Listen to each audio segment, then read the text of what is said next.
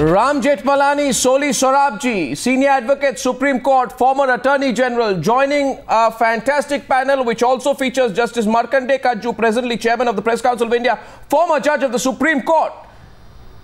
Thank you, gentlemen. It's a great to see three of you together on one program.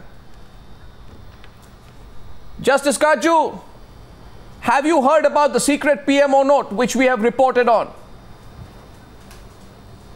Yes, and I want to congratulate Times Now channel for helping getting me vindicated, because so much attacks was being made and I was shocked. A man like Mr. Fali Nariman said that I am seeking cheap publicity. A man whom I hold in such high respect. I was shocked and I sent an email to Mr. Fali Nariman, you must immediately apologize to me.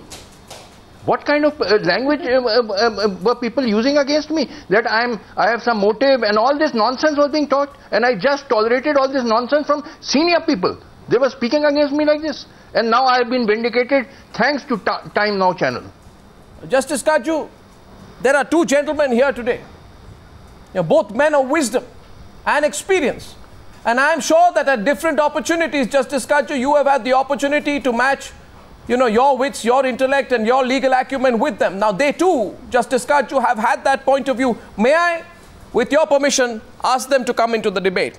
Soli Sorabji. Yes, of course. Soli Sorabji, my first question to you, sir. You said yesterday that it is strange that a judge, referring to Justice Katju, who himself was a beneficiary of the collegium system under Chief Justice of India, Y.K. Sabarwal, should now bitterly complain against it. Tonight, Justice Katju says that after the secret PMO note, he's been vindicated. Would you take what you said back yesterday about the way in which Justice Katju, who was a beneficiary of the collegium system, as you said, should be bitterly complaining about it? Yes. Because the point is, look, first of all, let me clear, I'm not attributing any ulterior motives to Justice Katju. But we are mystified, as many others, about the definite silence for over a decade. If he knew the Chief Justices were amenable to pressures, right, then I can't understand why the Chief Justice was Sabarwal, who approved of his appointment to the Supreme Court. Now, did he not have the duty to seek out? It's not good to say never late than never. I would rather say earlier the better. And if he had a duty, he should have performed the duty at the earliest. And if he did not perform the duty, I'm sorry, he is guilty of dereliction of duty.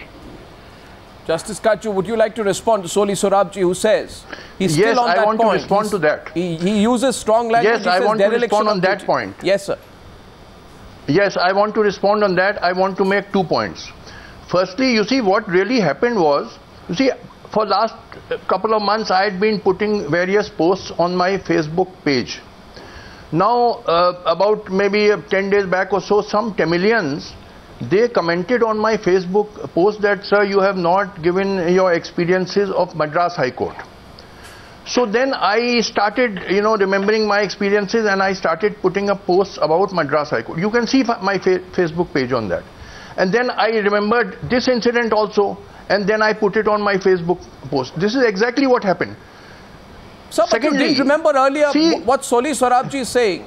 Sir, with respect, what Soli Sorabji is saying, Justice Katju, is that you should not have kept this back. I mean, why do you need someone to ask you on a Facebook post? The question that he is saying is that irrespective of the merits of your case, how could you not tell the people of this country that there was an attempt of a government to muscle its way through the judiciary to get a tainted man appointed in the High Court? I mean, this is nothing short of treason, if I may say so. Justice Katju, if somebody has done something like this, I will tell you. Why did you not come out earlier? Yes, I will tell you. Firstly, I informed the Chief Justice of India, Justice Lahoti, who is the head of the judicial family, all the facts. You see, as long as I'm in office, there is a certain discipline of a judge. He can't go in public. He should inform to the head of the judicial family, which is the Chief Justice of India, and which I did. And I was in the judiciary till September 2011. I could not have gone public. That would be violation of judicial discipline. So you...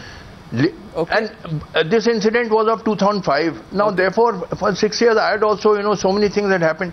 Then, because of this Facebook post of the Tamilians, then I thought, let me put it on the Facebook. Secondly, see, is truth not more important than timing? Now, people are saying the timing is important. Forget the truth. Forget truth is not important. Soli Sorabji. Listen, what I am saying, is it correct or not? If I was saying something false, say, then prove it, and then you can attack me. But what is this, that timing? Truth is sidetracked. So these are all, you know, diversionary methods to avoid the truth. Ramjet Palani, Justice Katju, in a way, yes, if I may say so, is responding what you say. And Justice Katju, you know, this is what Ramjet Palani said. And Ramjet Palani can correct me if I am wrong. He has said, while I believe every word he has written, I have no doubt about it, I have a grievance against him that he did not speak on this issue before. Not just that, Ramjet Palani goes on to say, Justice Katju, that if he, that is you, had the moral courage to speak the truth at that time, he might have suffered a little himself, but he could have prevented a lot of damage that has been done since then. Ramjet Palani, why are you questioning Justice Markandey Katju's moral courage? Why are you doing that?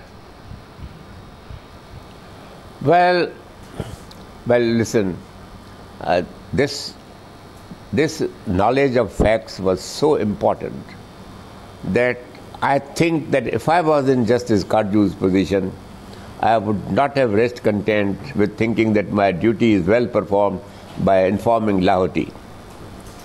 And he was seeing that the thing is continuing in spite of what he has initially done. And I think that he should have realized that if the truth is more widely circulated, it will prevent further damage, which obviously he wanted to prevent. And that is my only grievance against him. I don't require this corroborative evidence which you have now discovered. I so implicitly believed his story because Katju has been a friend, though he may not acknowledge it. Many people don't acknowledge their friendship with me because it's very embarrassing for them. But I can tell you that I never doubted one word of what he had said. And to that extent, his integrity in my mind is unchallengeable. But I think that he did to some extent fail in his duty. And I would excuse him for it because probably he realized that the publicity might cause more damage in a sense to the judiciary than prevent damage. Well, Justice Katju, I think, wants to respond to you. Yes, Justice Katju, I saw your hand go up there. Both these gentlemen are questioning you on what they call dereliction of duty. Now, please, nobody is taking away from what you have exposed. But when Ram Jethmalani and Soli Sorabji both come together to say to you on a live TV program, Justice Katju, why didn't you do your duty earlier? This is a massive expose. You see, a Prime Minister trying to fix, a Prime Minister and a Law Minister trying to fix a tainted man's appointment in a Madras High Court is sacrilege, Justice Katju. I cannot understand why you were sitting on it, and both these gentlemen in a very polite way are challenging you tonight to reveal that. Yeah. May I answer? Yes, sir. Answer both of them. See, these two gentlemen, I respect them, they are senior, but they have never been judges. They do not know what it means to have the discipline of a judge. I've been a judge for 20 years. Now, once you are a judge, there is certain restraints. You cannot go in the public domain. You make whatever complaints, whatever you want to make to the head of the judicial family, that is the Chief Justice of India. You know, when I was acting Chief Justice of Allahabad High Court, I went to Justice Lahoti and I told him there are some judges there in Allahabad High Court who are doing shocking things. And because of my complaint, some of those judges were transferred. So I did my best. You know what I did? Perhaps no other judge in India has done ever or till now. You should all have supported me instead of criticizing me, that at least I have come out with this expose. till September 2011, there was no question of my going into the public domain. Aren't you people senior enough to understand this? Soli Sorabji, Soli Sorabji. 2011, I was a sitting judge. I was a sitting judge. I could not have gone into the public domain. There is something like judicial discipline which you people don't understand because you have never been judges. Soli Sorabji, you've never been a judge. You don't understand. These are issues of judicial discipline. Would you like to respond to Justice Katju? And for all the viewers tonight, I want to place on record just one fact. Justice Katju is the same man who said, and I quote, the famous quote of Justice Markandey Katju is, quote, there is something rotten in the Allahabad High Court. Now, Justice Katju, not to provoke you, but then I would say there is something very rotten in the Madras High Court which was there. You are the famous judge, Justice Katju, who questioned the integrity of judges in the Allahabad High Court. And I understand you're saying tonight you were a judge in the Supreme Court, so you could not speak up. I wonder tonight, after what you have said, whether Soli Sorabji will take back his words, because he questioned you tonight. Yes, Soli Sorabji. Well, Justice Katju is right. I have not been a judge, and there is such a thing as judicial discipline. But surely there are things higher than judicial discipline. If Justice Katju was convinced the Chief Justices were succumbing to pressure, leave aside judicial discipline, he should have come out and said so to the public, to the people of India. No use saying better late than never. I think earlier the better. He'd have prevented a lot. As I said, I'm not attributing any motives. I'm only considering the fact that why he remained silent, especially when his appointment was by a Chief Justice who was attacked, Chief Justice Bharadwaj, and he appointed him. Sir, you know, Mr. Sorabji, we have a bad habit here on the Newshour tonight. And that bad habit is we are as blunt as we possibly can be, up to the limits of propriety. Now, my question to you is, are you trying to say, Soli Sorabji, and if you're saying so tonight, say so. Justice Katju can respond to you. Sorry? Because, no, are you saying, I'm choosing my words carefully in the presence of three men who have many considerable years of legal experience. You know, I don't want to face another defamation suit. Are you saying that Justice Katju stayed quiet to protect his own interests? Are you saying so, Soli Sorabji? No, I'm not saying so. Then why are you questioning him all the time? Why are you saying Intelligence Bureau reports are unreliable? Intelligence Bureau reports are concocted? Will you understand better if you let me speak? Go ahead. What I am saying is, his considerations of judicial propriety should have prevailed over judicial discipline. That's what I am saying. What he has done is good, but the earlier would have been better. That's all. Justice Katju, your turn. I could not have gone into the public domain till September 2011. Why can't you gentlemen understand this? Because I was a sitting judge till September 2011, and I did what I could. I went and told the Chief Justice of India, placing all the facts. That was the maximum I could do. It was thereafter up to the Chief Justice of India to do the needful. So on my part, it is not that I was silent, but I could not have gone into the public domain till I was a sitting judge. Why can't you gentlemen understand? I mean, I'm shocked that senior people don't know these elementary things.